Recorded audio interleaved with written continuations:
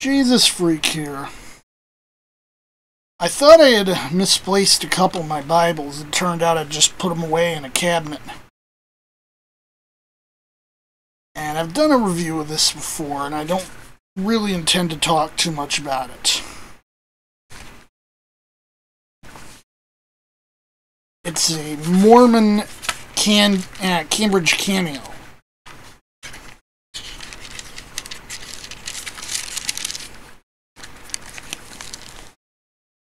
Now,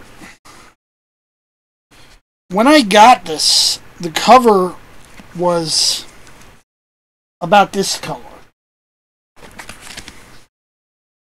The oil I treated with it, had treated it with, darkened it way down. Now, I thought this would continue to be, really stiff, and it is still a bit stiff. But it's a lot closer to what you'd expect of a normal Bible cover. Now, if I had my druthers, I'd have someone take this intertestamental section out, cut the binding in half, put it back together, and then put a whole new cover on it.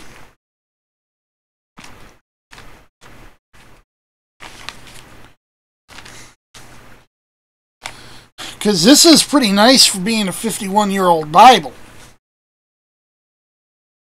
But it's got a Mormon section in the middle.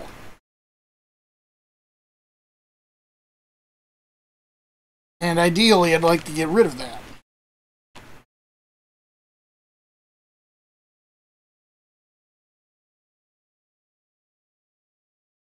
Anyway, though, I don't think it was touched much.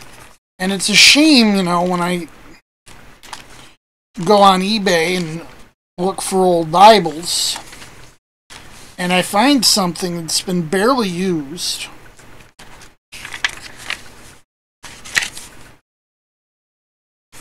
It's almost in brand new shape. Especially if, this was printed in 71.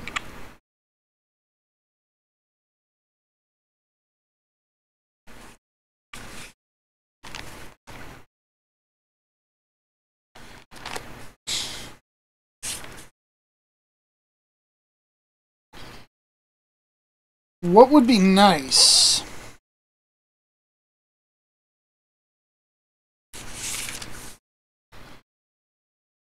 I should probably go through and try to debunk some of the interpretations in this section.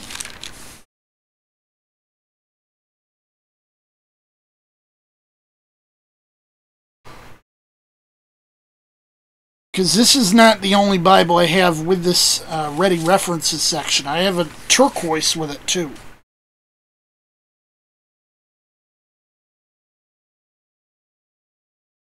Apparently,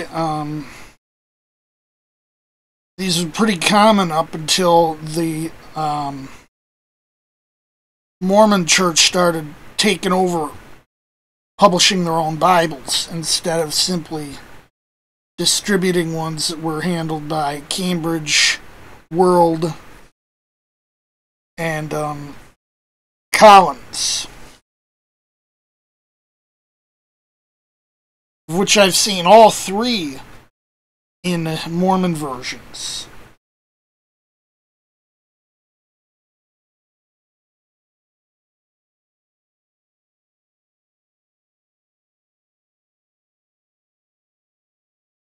Honestly, I wonder why they bothered to print for them.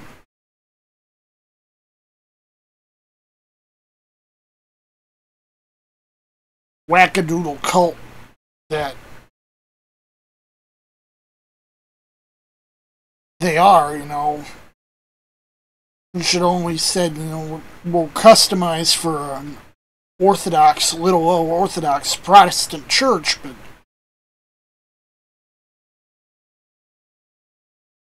not for a church with aberrant beliefs.